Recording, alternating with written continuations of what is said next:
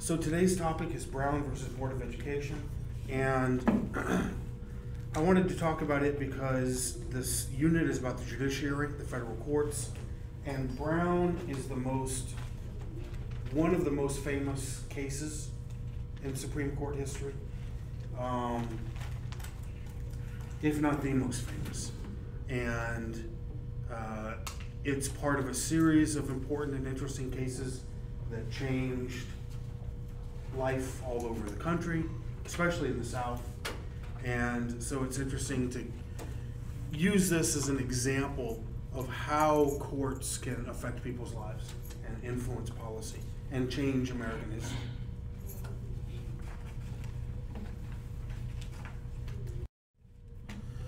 I want to start the story of Brown 100 years before, almost, with 3 amendments called the Reconstruction Amendments, or sometimes the Civil War Amendments. And so you can see that Brown was part of the culmination of 100 years of fighting to institute these amendments, to make them reality. So you had the 13th Amendment, which was 1865, and it banned slavery.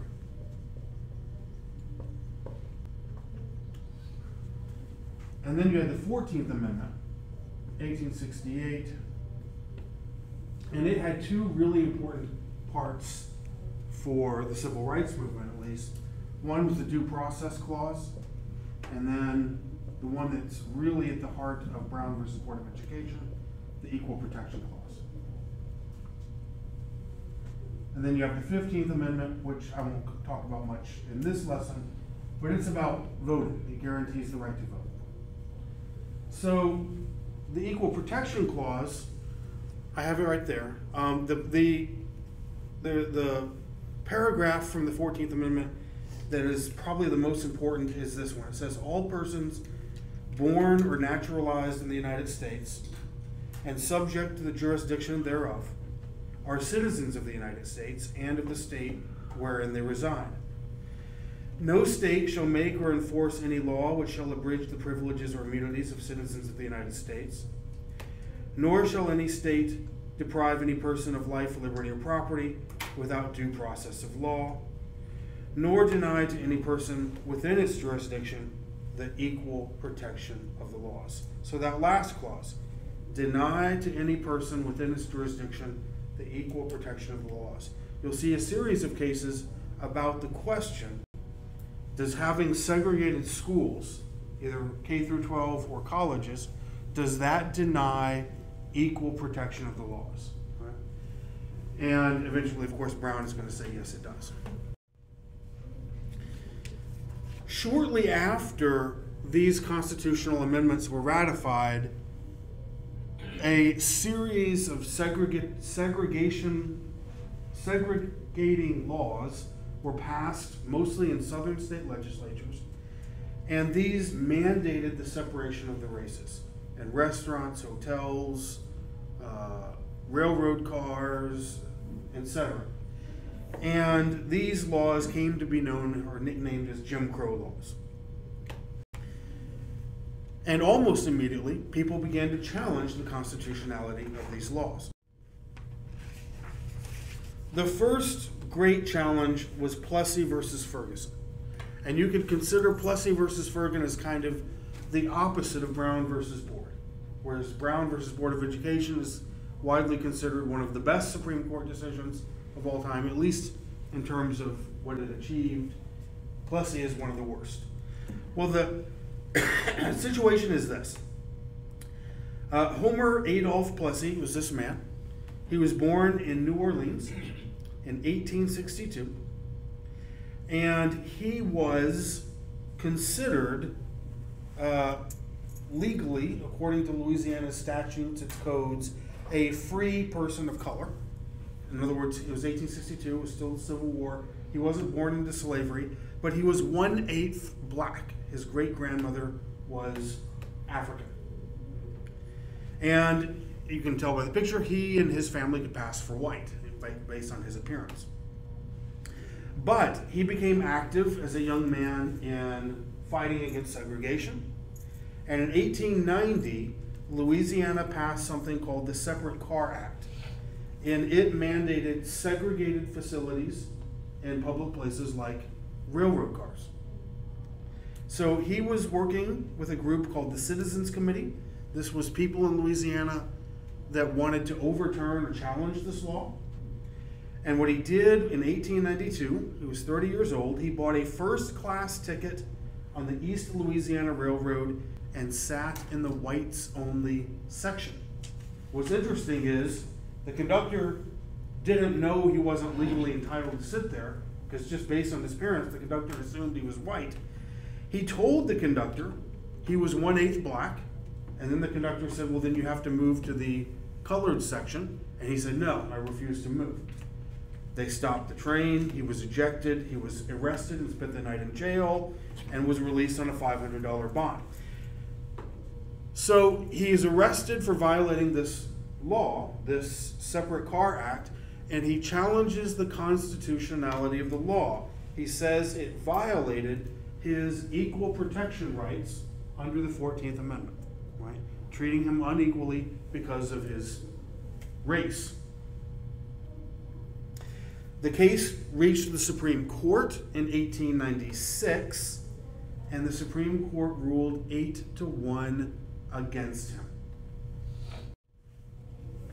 This was the Supreme Court at the time, and Justice Henry Billings Brown wrote the majority opinion. He said the object of the 14th Amendment was undoubtedly to enforce the equality of the two races before the law, but in the nature of things, it could not have been intended to abolish distinctions based upon color or to endorse social as distinguished from political equality. If one race be inferior to the other socially, the Constitution of the United States cannot put them on the same plane. Now this, I've read the whole opinion. This is kind of, to me, gibberish. What he's saying is the 14th Amendment was meant to guarantee equality before the law, but not necessarily social equality, which makes sense. This amendment says you have to treat legally, the government has to treat everyone equally. Socially, they might not like each other, but that's a different matter, right? Socially, they might think of themselves as better or worse than each other, but the law has to treat them equally. And in this case, it was Louisiana law that was treating them unequally, so it seems like he's kind of evading the issue by talking about social stuff. Anyway, what the opinion came up with was the doctrine of separate but equal.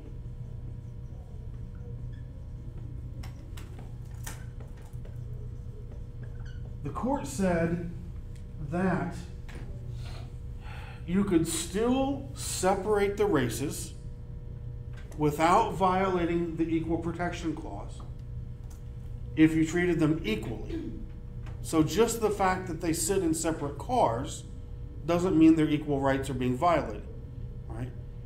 Now, this created a fiction that lasted for 50 years. Everyone knew that the railroad cars weren't equal. Everyone knew that the public schools weren't equal. The white schools got more funding than the black schools, had more qualified teachers, newer books, newer facilities. The white railroad cars were more luxurious, better equipped than the railroad cars for black people. But this allowed the court to ignore what was really going on and say it didn't violate the Equal Protection Clause, this separate but equal doctrine.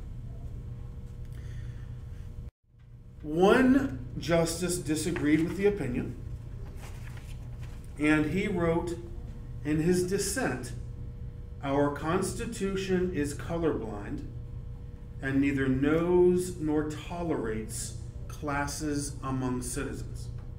It's a famous dissent. It's studied in constitutional law classes in law schools every year. What he's saying is the Constitution, with the 14th Amendment in place, does not permit the government to distinguish among races. It's no longer allowed. So he's saying he doesn't even care about this separate but equal stuff. Doesn't matter if the railroad cars are equal or not. The government is no longer allowed to classify citizens among different racial groups. That's the way he interprets the Equal Protection Clause to mean. But he was one vote, so obviously he lost, right? Plessy versus Ferguson would be the law for the next 60 years. The National Association for the Advancement of Colored People was established in 1909, and it almost immediately began fighting. Well, it fought lots of things. It fought against lynchings, which were a major problem in the South and the West, mostly in the South, for the first several decades of the 1900s. It also fought against Jim Crow laws. The NAACP created the Legal Defense and Education Fund. This is Charles Hamilton Houston. He was the leader of the Legal Defense and Education Fund from 1935 to 1938. He would retire to private practice in 1938, and then a guy named John Marshall, or Thurgood Marshall, not John Marshall, that was a Supreme Court Chief Justice in 1800s. Thurgood Marshall would take over. Under Houston and then under Thurgood Marshall, the NAACP would begin to challenge, one by one, segregation in schools and universities. And they started by focusing on universities. Here's an example of one of the cases they won. The University of Maryland School of Law rejected applicants based on their race. And around 1933, Thurgood Marshall, who you can see there on the left, started looking for a good case to challenge what they were doing. Donald Gaines Murray was rejected in 1935, and they sued in the Baltimore City Court. They argued that since the black law schools that he would have to attend in Maryland were nowhere near the same caliber as the university's law school, the university was violating the principle of separate but equal. So notice, they're not arguing that Plessy has to be overturned. They're not arguing against the principle of separate but equal, but they're arguing the Maryland school, the University of Maryland School of Law, is so much better in terms of money, financing, books, teachers, than the schools that would admit black students, that it was a farce to claim that it was equal, right? And they won. The Baltimore City Court agreed, and the next year, the Court of Appeals, this is 1936, also agreed with Murray, Donald Gaines Murray, and his lawyer, Thurgood Marshall, and they ordered the law school to admit him, and in 1938 he graduated, 1938, 1939. Another case, Missouri ex-rel Gaines versus Canada, 1938. This is Lloyd Gaines. In 1936, he applied to the University of Missouri Law School, and he was rejected because he was black. Missouri knew that they were violating the Constitution, right? So they tried to get around that. They gave him two options. They said, we will build an all-black law school for you. You can't attend this one, but we'll build one for you. Or you can go to any law school outside of the state of Missouri and we'll pay for it. He rejected those options, and with Thurgood Marshall defending him, he sued. In 1938, the case reached the U.S. Supreme Court, and the court sided with him.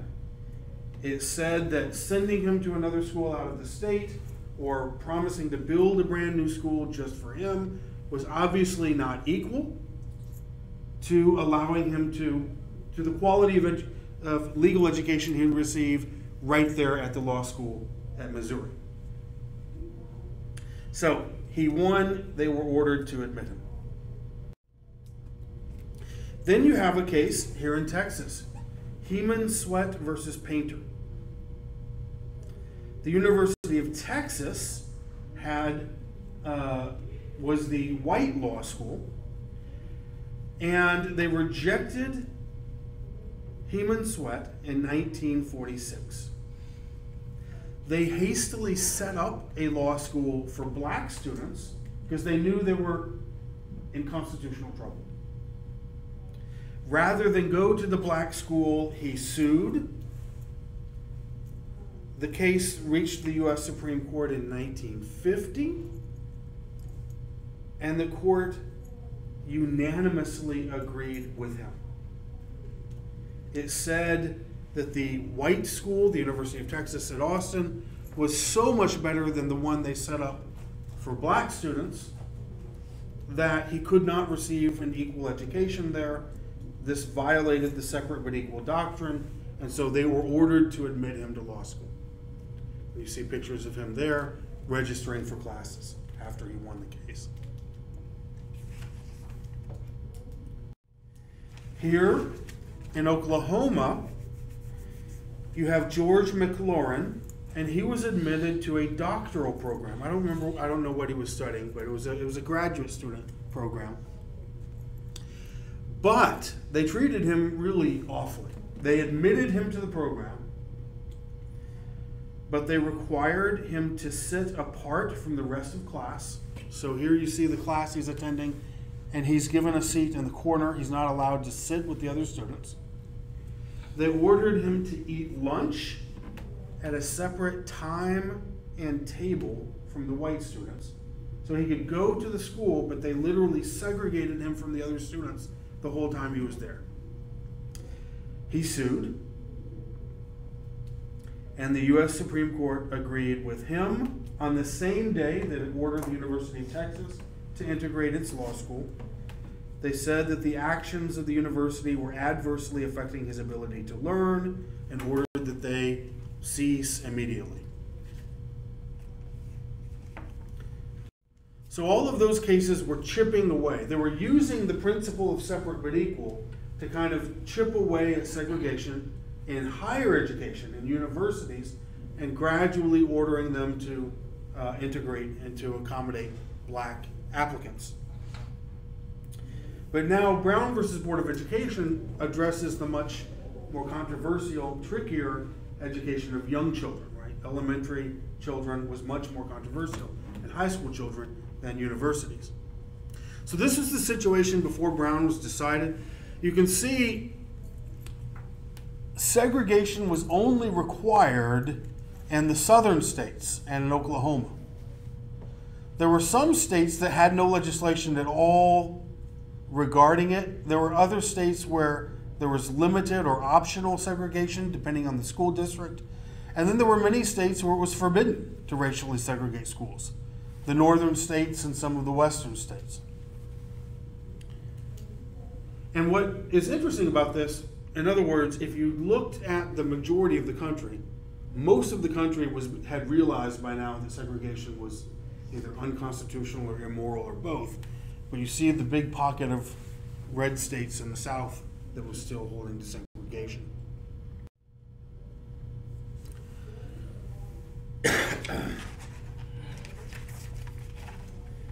So the Supreme Court case of Brown versus Board of Education is actually a consolidation of 5 separate cases.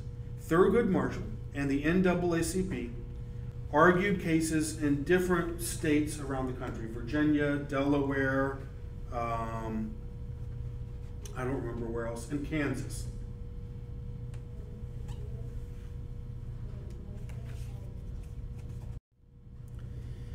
In Kansas, you had Brown versus Board of Education of Topeka. It was a class action lawsuit. That means it represented not one plaintiff, but a class of plaintiffs. One person represented other people who were similarly situated. So there were 13 Topeka parents on behalf of 20 children suing the school board of Topeka, Kansas. In Topeka, the Board of Education operated separate elementary schools, not junior and high schools. They integrated in junior and high school, but the elementary schools were separated. So they had separate facilities for black and white students. Oliver Brown was the named plaintiff, and his daughter, Linda Carroll Brown, was the person on whose behalf he was suing. She had to walk 6 blocks to a bus stop to ride a bus to Monroe Elementary, the black school. But the white school was only 7 blocks away in the other direction. In other words, for about the same effort and less time, she could have walked to the white school instead of walking and being bused to the black school. In 1951, her father and the other parents involved in the case tried to enroll her in the white school and was turned away, and then he and the NAACP sued.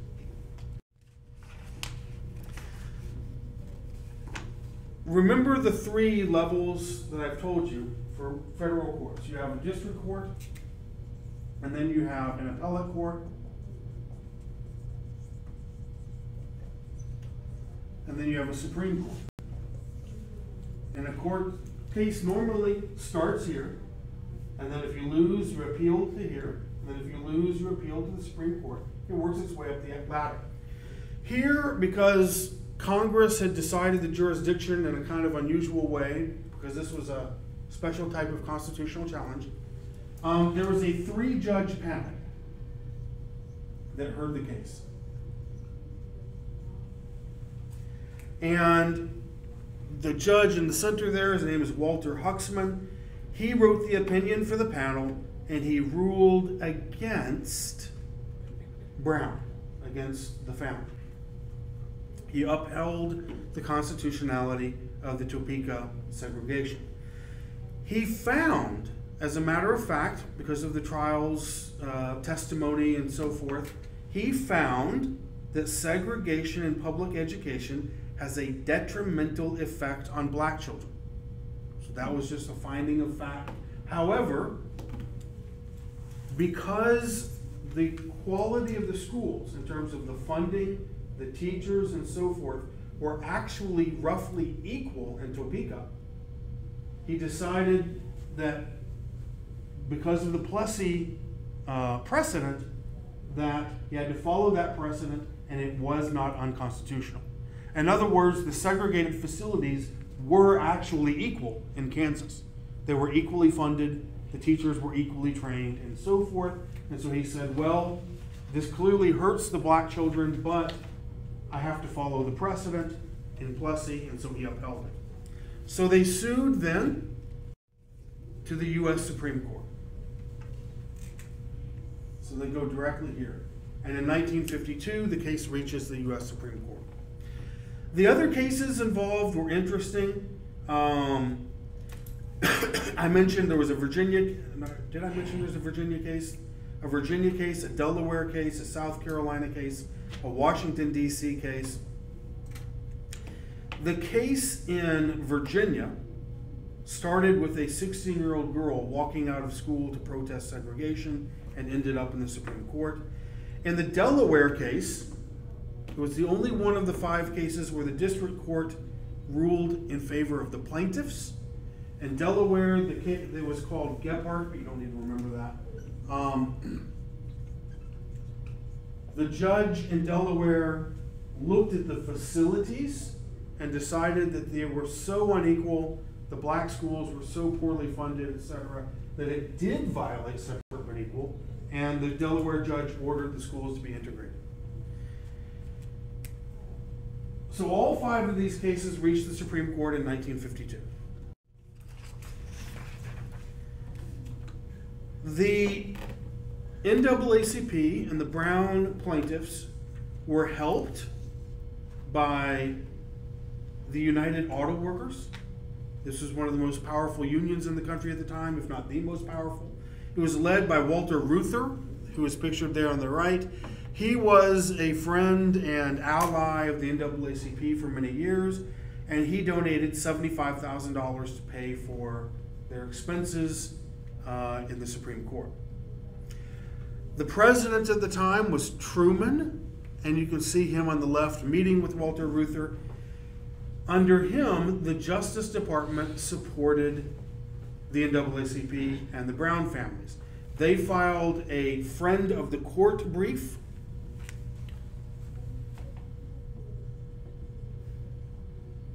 This is what you call it when someone who is not a party to the case, not Brown, not Board of Education, but they have an interest in the outcome of the case, so they file a brief, which is an argument, like an essay, with the court, suggesting how they think the court should rule. And so the U.S. Department of Justice filed a brief on behalf of the plaintiffs, the Brown family, asking them to declare this unconstitutional. And what's interesting about it is they had an argument that was mostly based on United States foreign policy. Do any of you know what war was going on in the world in 1952?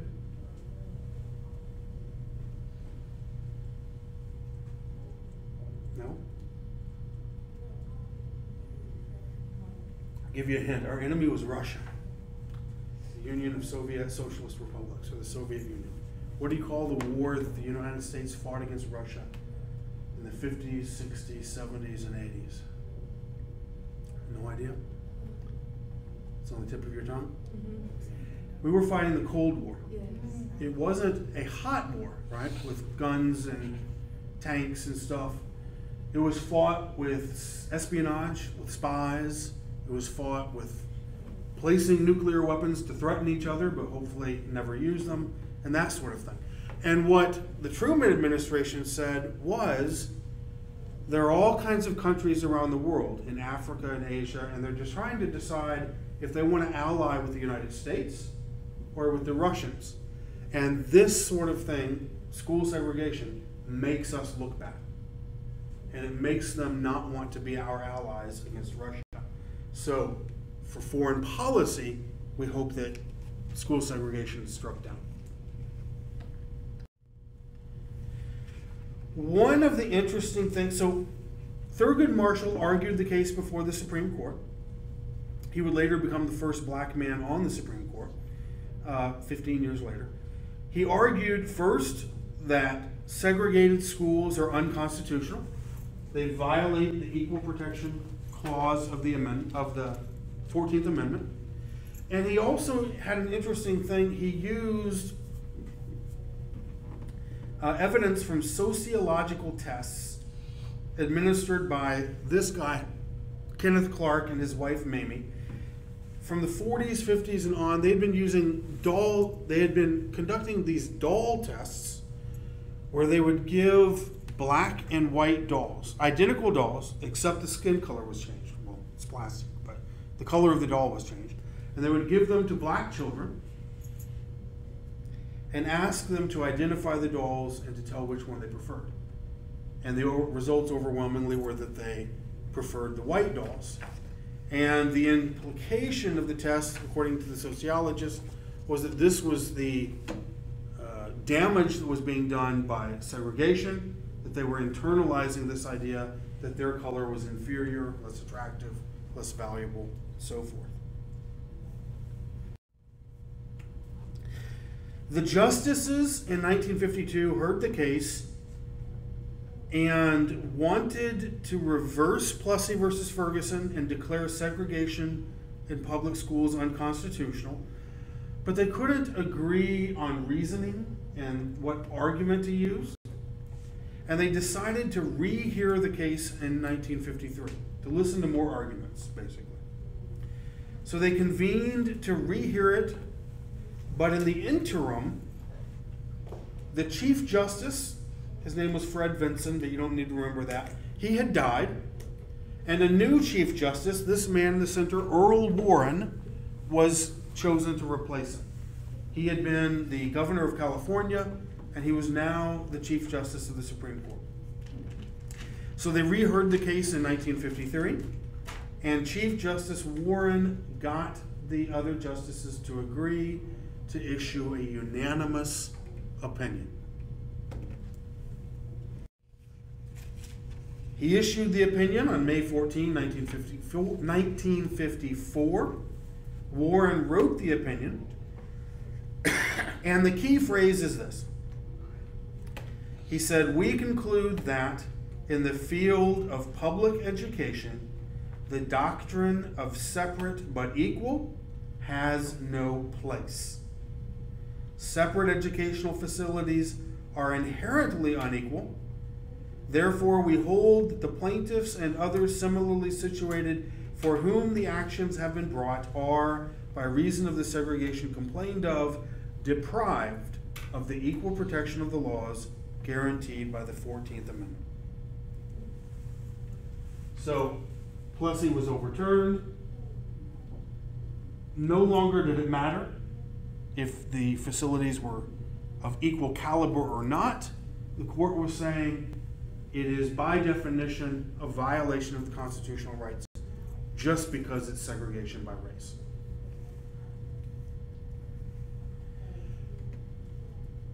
And that's where I'll stop for today.